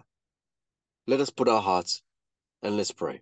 Father, we intercede on behalf of all the leaders. And Father, I use a point of contact for Pastor Chris, for Raphael, Father, for all our brothers and sisters who goes out and minister. And even at this point for Sister Cheryl, as she's taken on a role to lead her household and her neighborhood of whomever, Father, Lord, will come in and listen and be attentive to hear, as according to her Bible study.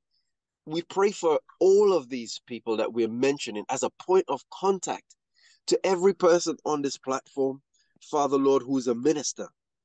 We pray in the name of Jesus that you, Lord, will uphold them with your mighty right hand. Every single person on this platform, Father, that encourages another person, who often speak to people, who often, Father Lord, lift their voices in prayer for another, for their leaders as well. Because, Father, seeking your face for the generation, for, Father Lord, the populations that we're around, makes us a leaders in our own right, even if we don't have a title. We pray for all these people, all of us here this morning, that, Father, you will have mercy, first of all, on our souls.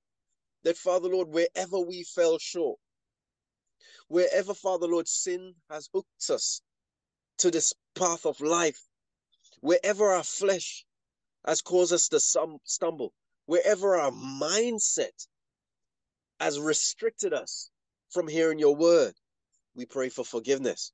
For as we heard, Father Lord, that obedience is better than sacrifice. And most of us, Father Lord, are bringing sacrifices because, Father Lord, we fall short. But help us, Lord, to be obedient, that no need our feet, the leaders of our generation, Father, will have to present sacrifice.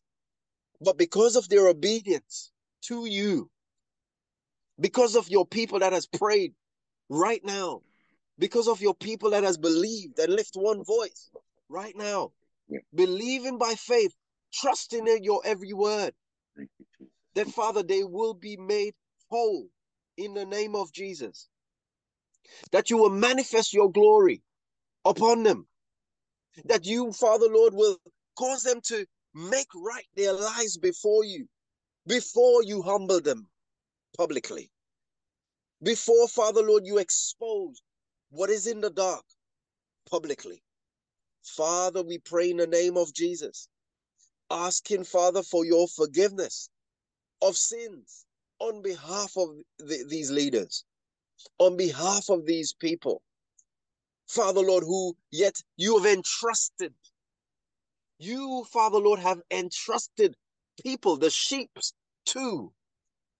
We pray that, Lord, that our eyes will be open this morning in discernment, to be able, Father Lord, to sift through, to see where the troubles are coming from, to be able to deal with them.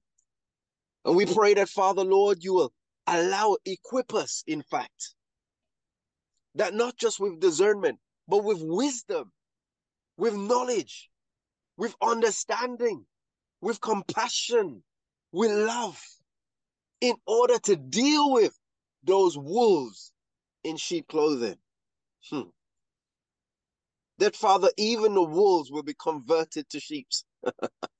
Hallelujah. Even the wolves, their eyes will be open from their deception of the enemy. For as your word says, the adversary, the devil, our adversary, is out like a roaring lion, seeking whom he may devour. He's out, Father Lord. He's the accuser of the brethren, ready to deceive the creation that you have made so beautifully and wonderfully in your likeness and in your image. That is deceiving them, Father Lord. That whom you have called, he's deceived. And Father, I pray in the name of Jesus, that, Father Lord, as we are here this morning, calling unto you, believing in your word, hearing the word that you have sent this morning, is no coincidence that you have caused my heart to be led to pray for leaders this year, to intercede for people who stand before others, who encourage others, who speaks to their family, who is the mediator between their family. Father, I thank you for these people. I thank you for their deliverance. I thank you for making them meek and hold. I thank you for your word as a promise to them to be yea and amen. I thank you for continue to looking out for them. But I pray their strength in the name of Jesus. I pray their knowledge, their understanding will be at a deeper and a higher level. I pray for wisdom to be theirs, and using the leaders on here as a point of contact. Every single person. I pray, Father Lord, that our house, we will say like David, as for me and my house, we shall serve the Lord, and it shall be as it is, and it shall be as you have ordained it to be. Father, purify your people this morning. Purify our hearts. As the songwriter said, let it be as gold and precious silver. Purify it, Father Lord, that we as go through the purging, that will come through strong. Because as your word says, every foundation will be tested and tried by fire. So Father Lord, here we are, that as we are tested and tried, help us as leaders, as people who love the Lord with all our hearts, all our souls and our mind, that Father Lord, we won't slip, stumble. And even so, we are thanking you for people that is around us to help us, to be able to get back up on our feet, dust ourselves off, and to start on our journey again. We thank you, Father Lord, for the support that you placed around us, for the people who are praying for us. Father, for the generation who knows how to intercede and pray. And here we are interceding on the behalf of the people who you have sent to the world in dangerous places.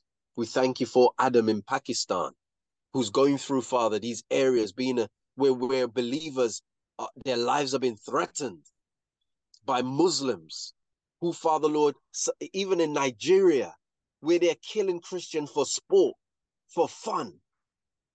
Father, remember those Christians, Lord, in the Thailand areas.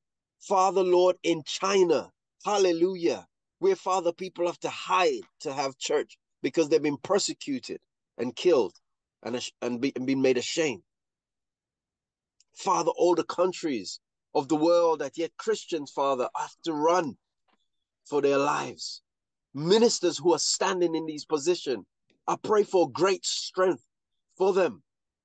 I pray for boldness for them. Even, Father Lord, if they stand to be martyred, let their blood, Father Lord, cry out. Hallelujah. Let their blood cry out. That, Father, we know that yet they will be exonerated, because to be absent here is to be present with the Lord. So I thank you for their boldness. I thank you for their courage. I thank you for choosing them. And I pray their strength up. And I pray, Father Lord, in their weakest hour, show up, Lord. Present yourself to them, Lord. Visit them, Father, in every part of their lives, as we remember our brothers and our sisters across the world.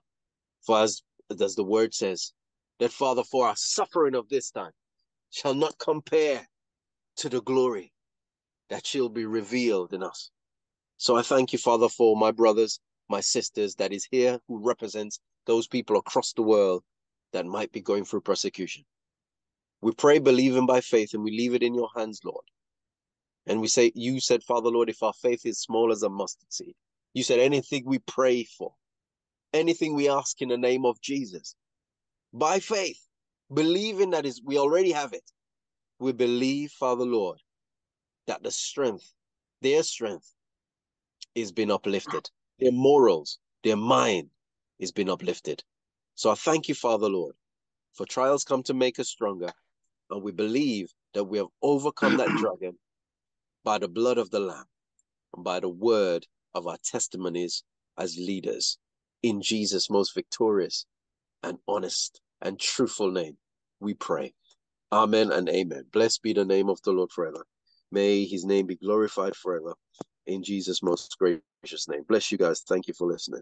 Amen and amen. Thank you, Junior. Thank you for that heartfelt prayer, and so poignant in so many areas. Thank you. Thank you. You know, I'm still here and I'm still reflecting on Jonah, and you know, God, let me just say this to you. I'm going to say this in all honesty. It doesn't matter how you feel about yourself in terms of your ability or your capability or your responsibility. God doesn't look at that. God looks at your availability just to do what he's called you to do. One thing I've learned is that what God calls me to do, he equips me to do also. God has given each and every one of us the authority, the delegated authority to do as Christ did when he walked upon this earth. And there's times when the devil would bombard us with situations and circumstances in our life. And we think, no, I'm not in a position to do that. The timing is wrong. No, I can't be dealing with that now, Lord. I'm not emotionally there. I'm not mentally there. I'm not spiritually there. God doesn't look at that. Jonah is an example of that. Though he was a prophet, he was far from where God wanted him to be. He was actually in rebellion, direct rebellion to God's word. It wasn't a situation like a King Saul, where he assumed, he was presumptuous to think that he was doing what God called him to do. Jonah knew exactly what he was doing. And what I'm saying, and I'm going to encourage you, is that keep on keeping on. Pursue the will of God. Pursue the purpose of God. Pursue it with a hunger and a desire. Once you do that, God gives you momentum. He will give you the heart and the spirit and the will and the ability to just step out in faith, to go beyond where you believe it's impossible. God will enable you to do the impossible. Signs, wonders, and miracles will follow you. The commission is always for us to go. When we go, God comes up beside us. The Holy Spirit is there to partner us in terms of what we are called to do. And God's mercy and his grace is still out there extending towards those that we are called to witness to. God's grace. Don't look at yourself. Don't be burdened down with the responsibility of thinking, you know what, the onus is on me. All God wants you to do is stand in the gap. Be his mouthpiece. Be his authority here on earth. Decree and declare, affirm and confirm. God will bring the signs and he will bring the wonders. And just in closing, I just really want to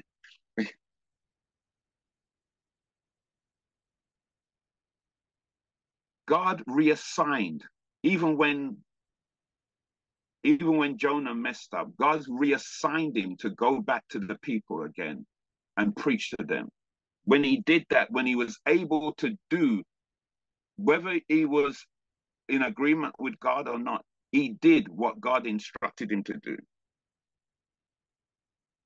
In Jonah chapter 3 and verse 5, it says, the people of Nineveh believed and trusted in God, and they proclaimed a fast and put on sackcloth in penitence, mourning from the greatest even to the least of them. And it says in verse 10, it says, when God saw their deeds, that they turned from their wicked ways, then God had compassion and relented concerning the disaster which he had declared that it would bring upon them, and he did not do it. In other words, this is a condemnation that would have fell on Nineveh if they didn't consecrate themselves and separate themselves unto God. And it says in chapter 4 and verse 1 and 2, because now God addresses Jonah again. And he says, but it greatly displeased Jonah, and he became angry. He prayed to the Lord and said, "O Lord, is this not what I said when I was still in my country? That is why I ran to Tarshish, because I knew that you are a gracious and compassionate God, slow to anger and great in loving kindness. When sinners turn to you, you revoke the sentence of disaster against them." And I just really want to leave you with that thought. It doesn't matter what the extremes of what a person does, the depth of sin that they're in. It doesn't matter to God. God is not concerned about whether you can make yourself right or righteous. God is saying that I'm the one that makes you righteous through Jesus Christ. We are the righteousness of God in Christ Jesus. Once we believe on him, Jesus has already paid the price. It is sealed. It is done. It is ratified for eternity in Christ. That's the important thing. God is slow to anger. And so we shouldn't be afraid of God. We shouldn't be terrified of God. We should be in fear and awe of God, wanting to please him, wanting to worship him, wanting to give our best to him, our first fruits to him. Our first fruits is ourselves.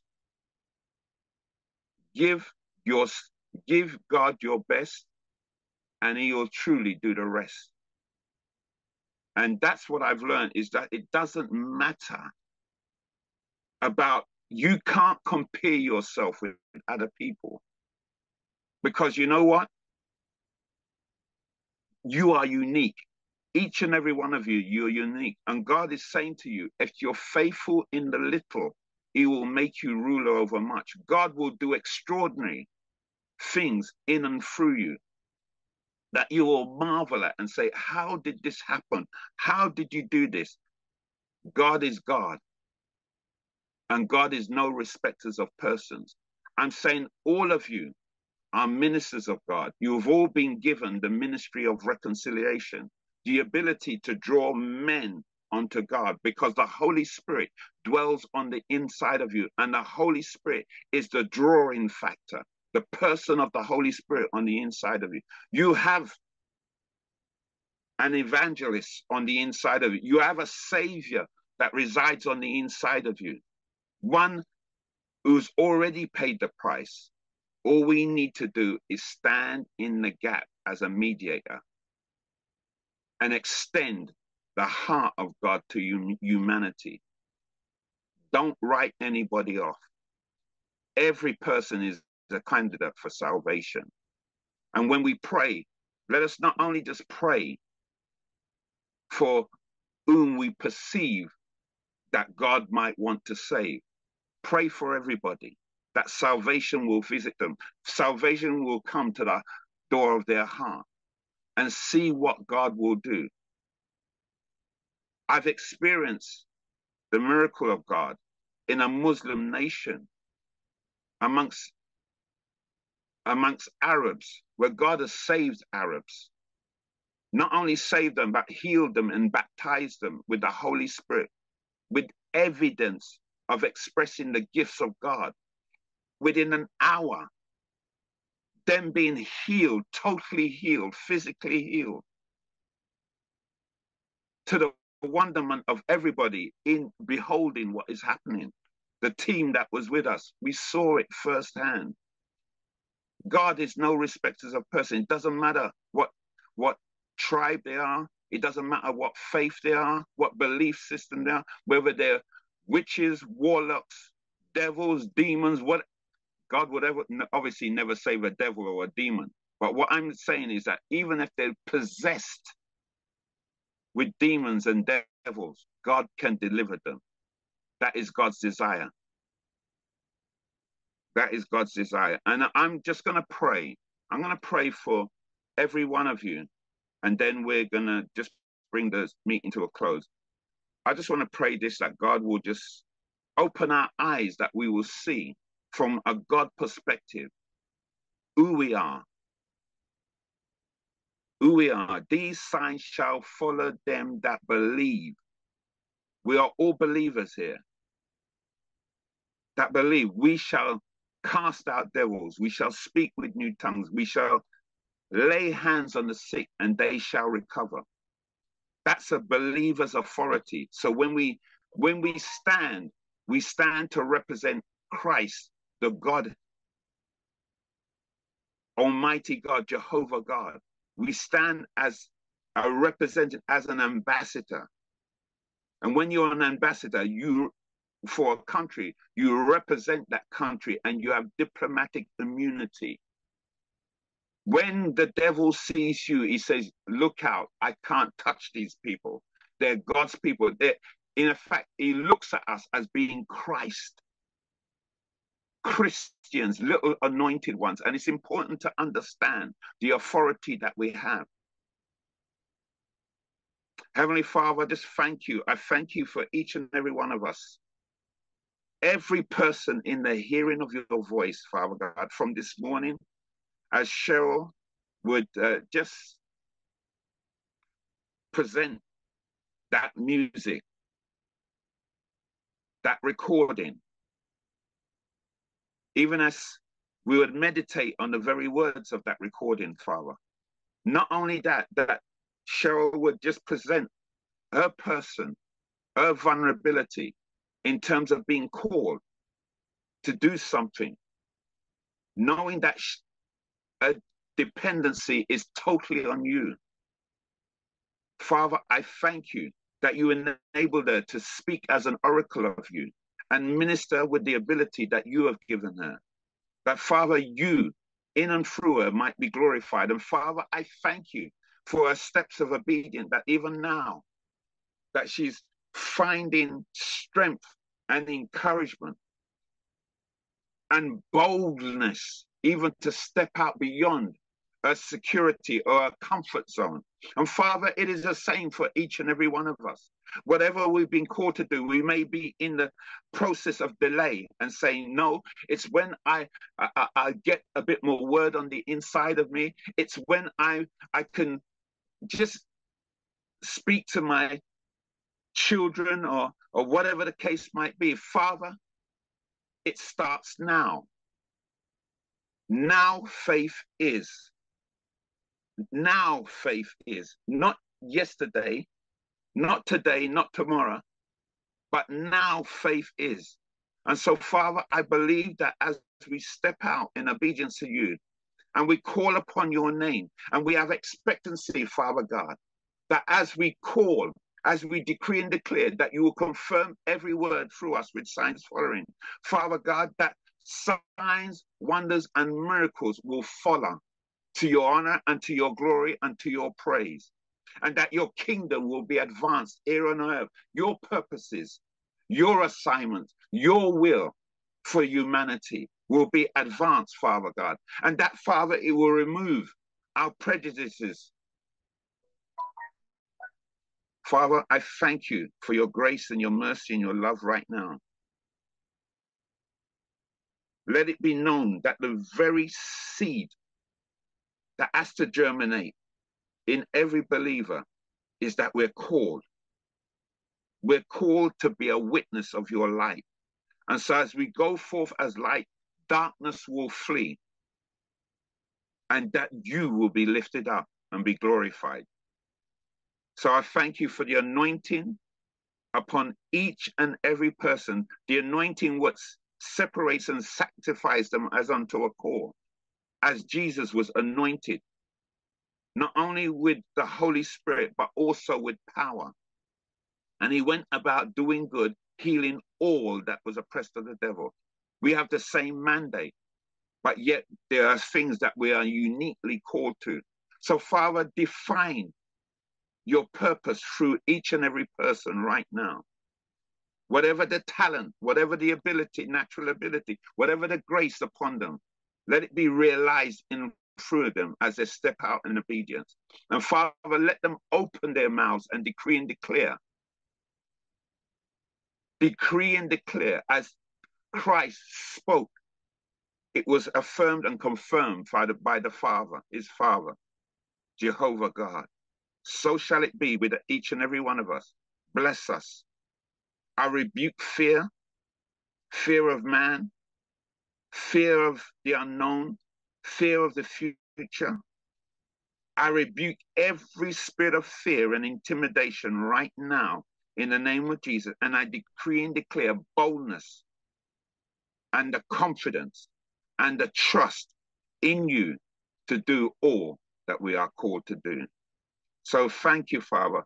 I present each and every person into your hands. Have your own way. Holy Spirit, baptize them and immerse them that they may walk in the confidence that you have called them to. In Jesus' mighty name, I pray. Amen and amen.